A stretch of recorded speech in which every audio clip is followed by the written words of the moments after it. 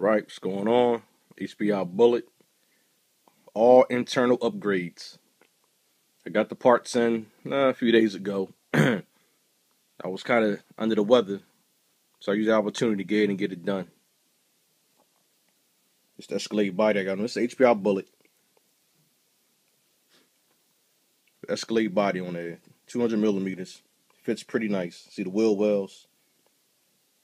You got to alter them a little bit anyway, but the 200 bodies fit pretty nice on a Bullet. Whereas on the Savage and all those monster trucks, the wheels will be like way out here before the body. So this right here fits pretty nice. Anyway, check these upgrades out. The Mamba Max Pro came in. I threw that on there. This is the 5700 kV. I put my Airtronics in there. Power this on. Bullet. Power button. That's the castle. Just shot on. Might notice some blue lights right there.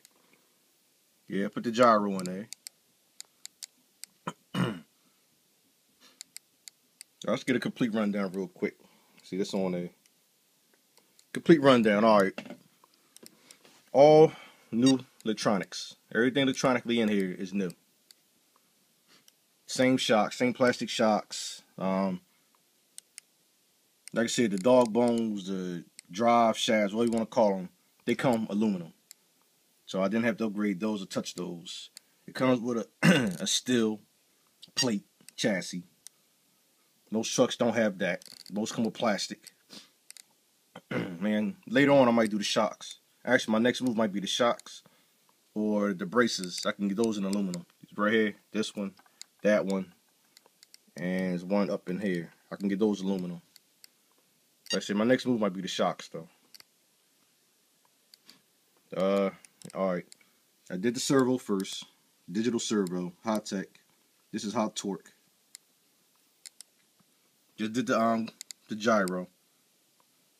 For reading, like I said, I usually go on the blogs. I check what does what. These are good stabilizers. A lot of people use it for drifting. They're not going to tell you that because they want you to think they got them mad skills. A lot of people use it for drifting. But also it's a good stabilizer. Let me give you a quick example. Remote's over there. I'm not touching it. Now, if I shift the car, we get the whole car in the view. Go this way.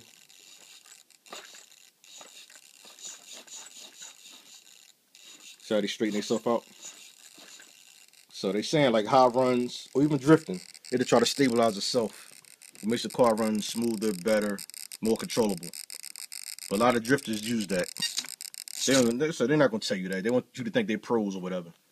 Some people have skills, but most of them got these little boxes in their junk. I ran the wires through the battery box. That way it won't get caught in the gear, in the spur, in the pinion. It won't get caught in none of those. Through the gear box. Through the battery box. You see it dips out right there. It dips under there. The receiver box is in there. The receiver's inside the box in there. Mamba, ESC, Mamba motor. That's it. All electronics has been done on here. I strapped this up here to keep it out the way. So I don't want nothing to get tangled inside the gears. So, like I said, as far as electronics, fully upgraded. Don't know what it'll do yet. I still run 2-cell lipos. My understanding, this could take up to a 6. But I know the motor said 3, so I have to still understand that. Oh, right there. That's the Airtronics upgrade kit for the sensor, which doesn't work. I took my time, I hooked it up right, followed all the instructions. The heat gauge works. It's supposed to be heat and RPM. The heat actually is a little, probably can't see it. It's a little sensor in here that touches the motor. That's how you get the heat reading. As far as the RPM, supposedly the bracket here feels something rotate inside the motor. That's how it gives the RPM reading. So since this is a 4-pole motor, I don't know if this is the reason it's not reading what it's supposed to read inside there or what. So I emailed the people that make them, waiting for a response on them to see if there's a solution to it. If not, I'm going to have to go back to the original kit that came with the remote and let's somehow attach that on there.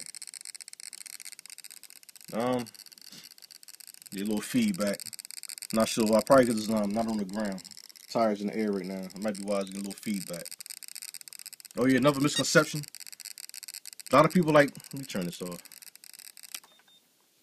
A lot of people like the monsters. Excuse me, I keep saying monsters. A lot of people like the Mamba Max Pros. The only downfall I'm hearing is the BECs they say are crap inside of them. Well, I don't know if that's true or not. As usual, I don't take chances. So what I did was I put my own capacitor inside the receiver box. Like it's all the way under there. The receiver box is like underneath the ESC tray. But anyway, my own capacitor's in there. I have a Spectrum capacitor, voltage capacitor inside the box, plugged into the empty slot on the receiver. So I won't have any glitching problems whatsoever. So I had the BEC plus that. But then when I plugged it up, you know I got the Castle program cable. When I plugged it to my laptop, there was an update, general update for the Mamba. So if you got a Mamba, you got the Castle links, plug him up. Don't know how long you had it. Don't know how long the update been out there. But plug him up. There is an update for it out there. What it do, couldn't tell you, but every update generally is an improvement. So update it. But anyway, as I'm looking through all the different settings, there's a setting for the BEC that comes inside the Mambas. You can have it at 5.8 volts. 5.5 is what its factory set at. You can even turn it up to 6.0 volts. So I don't know if these people know that you can adjust the BEC inside the Mamba. That might have solved some of their problems. I don't know. Nobody talked about that part in the blogs and everything that I read. But you can adjust the BEC inside the Mambas. I don't have my laptop up here right now, but if you have the program, get into it. You can adjust it. But like I said, I put the cap in there just in case. One thing I am waiting for is another fan and heatsink to put on this motor here. I hear that these motors get pretty hot.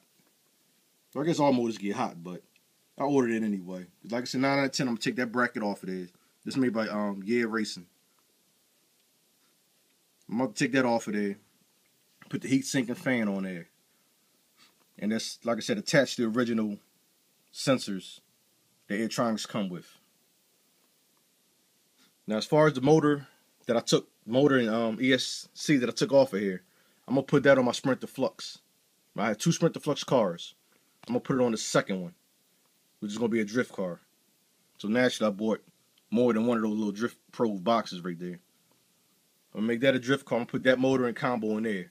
Because right now it has a factory 5900 kV motor and a Sidewinder / Vapor ESC. With no fan on it. So I'm going to put that on that one. I ordered the, what did I order? I ordered the 7700 kV for my Sprinter Flux speed car. I said one car is going to be for speed, one car is going to be for drifting. This truck here just for fun. And that's my whole family right there, my 3 HPIs.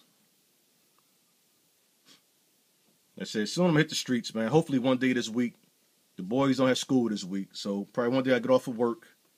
I'm going to call them ahead of time, tell them to pack their stuff, get ready. We're going to run out to the parking lot somewhere. Just, just run. They got little Helions from USA Hobby, or Hobby Town, USA. So I let them run their cars while, run with mine. Anyway, that's a wrap for now. I think I covered everything. Anyway, fully electronical upgraded HPI bullet. Peace.